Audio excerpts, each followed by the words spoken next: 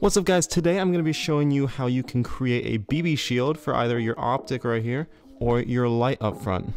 And this is going to prevent you from getting any broken optics. You don't want these things breaking because they're pretty expensive. But you can see I've mounted up the Olight PL Pro, and I'm planning on using it in a game here in a couple days, so I want to make sure it doesn't break because this thing's $150 and I'd rather not get it shot out. And you can see on the red dot I've already got one installed, and this has saved this red dot countless times. And you can see on my Streamlight here, I also have one installed, and this has saved this guy a couple times too. So you definitely want one of these if you're going to be running your stuff in games that you care about. Obviously, if you don't care about it, it's not a big deal, but I don't want these breaking. First thing I want to do is take this off. Obviously, you don't want to be working with it on the gun, and speaking of the gun, it is empty and there's no battery in it. Definitely don't want to be doing this while anything's loaded. Go ahead and take this off, and then put this off to the side. Here's the material that I'm going to be using. It's just an 1/8 inch sheet of clear Lexan, and you can see it's not brand new. This is a little dirty, but what's important is that it has this protective layer on it. And you can see I've cut a couple pieces out of this already. It doesn't use a lot, so this little broken piece is going to last you forever. Alright, so the next thing that I do is I like to get a coin or a washer or something that is the exact size that I want the cutout circle to be. The way I measure is I take it and I place it on the front of the lens. And you can see right here that it's basically flush with the edge. You want it to be perfectly flush along this edge. But now that that's picked out, we can go ahead and use this washer and mark out where we want to cut. Another thing I like to do is use some masking tape and sort of mask the area where I'm going to be cutting. This makes it easier to see the line after you mark it, and it also makes it to where the edge of the plastic is not going to get chipped by the blade. So now we got a black Sharpie and we got our washer here, and let's go ahead and lay out the circle that I'm going to cut out. So what I'm going to do is try and place it as close to the edges as possible to maximize the amount of material that I get to save. Alright, and that looks to be about perfect. I left just enough room on each side for the blade, and we should be good to go. Alright, and this is what I'm using to cut this out. This is a scroll saw, and this is going to make it super easy to cut that circle out. If you don't have one of these, you can easily use a coping saw, a hack saw, a bandsaw, whatever you have to use, but I'm going to use this because it makes my life easy. But essentially what I'm going to do is I'm just going to place this up in here on the saw blade and trace the outside of that circle. Obviously you don't want to cut inside the circle because then you'll be cutting the actual edge of what you want to use. We're going to basically cut this big and then sand it to the exact size that you want. It's not going to be perfect after it gets off the saw. So let's go ahead and start this up, select our speed. You don't want to cut this too fast. You want to take your time and make sure you do a good job.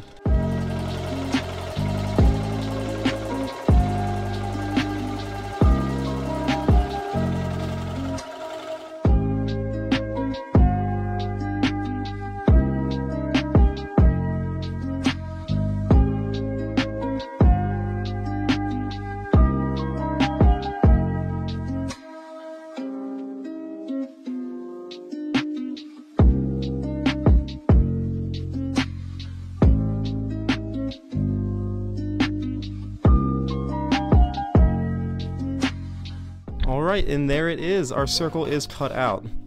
See?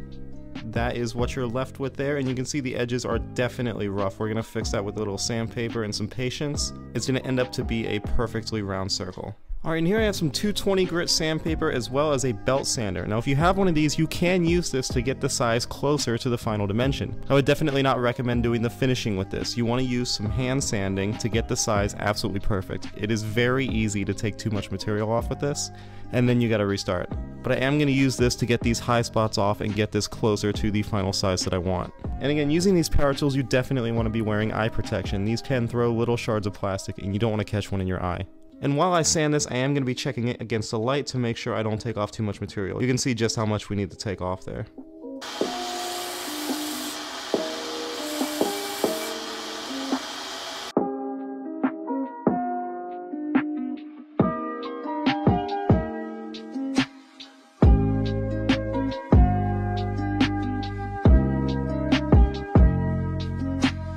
Alright, and that's all I'm going to do with that. I got it a bit closer, you can see, but there are still some high spots and inconsistencies that I'm going to have to work out. So we're going to do all of that by hand sanding. This is the most tedious part, but it is the most important. You have to make sure you do this correctly and you put the time into it to get the best result. The way I'm going to sand this is basically running it horizontally to the edge. I don't want to do this because it's easy to nick the edges, and I want sharp, crisp edges for when I attach it. And as I'm sanding it, I have the light right here just so I can make sure that I do not go too far.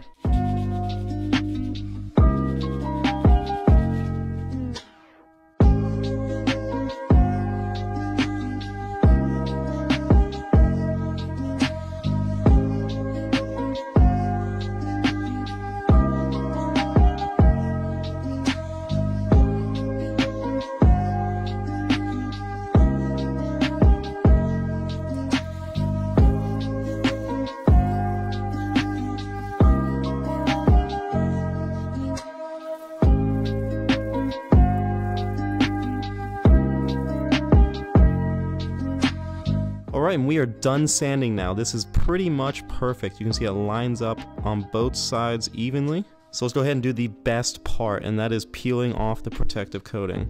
And here you can see if you made any mistakes and scratched it up at all. Alright, one side. And there it is. Obviously you want to clean this before you install it. You don't want any of that dust getting underneath it. So I got a microfiber cloth here, and I'm just going to clean both sides, only holding it by the edges so I don't get fingerprints on it. Alright, and that looks really good. There, and that looks really good. Alright, and time for the fun part. So we're going to go ahead and tape this up. Now you can glue it, you can use silicone, you can do whatever you want to attach this, but I found that just a strip of black electrical tape looks really good and it works well. And it's not going to cause any damage or any glue residue on the lights when you go to take it off. So black electrical tape. I'm going to make sure that the tape only comes to about half of this plastic here. I don't want it to come over this edge because then it'll just trap dirt and look terrible after a little bit. Yeah, I'm just going to hold this on this edge here, line it up exactly how I want it. Really difficult to do this around a camera, by the way. And then we're going to line up that tape edge there. And then just bring it around and tape off the whole perimeter here.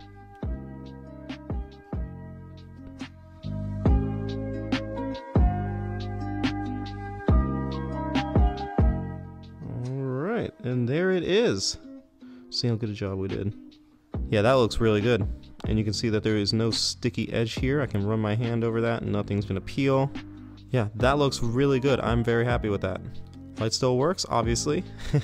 And if you're worried about it melting the clear plastic, it's not going to. My Streamlight's 1000 lumens, and I've used this on other lights at around 1500 to 2000 lumens, and I've never had any problems with it melting. Mainly because it is clear. All the light passes through and it doesn't put any heat energy into the actual plastic. Alright, so let's go ahead and mount this back up on there. And that is it. Pressure pad installed, good to go. And now there are 0 issues with our lens. If it takes a BB, it can smack it right in that lens, and I'm not worried about breaking a $150 light. So that's it for this tech video. If you liked the video, be sure to hit like, subscribe if you want to see more like this, and thanks for watching. See you later.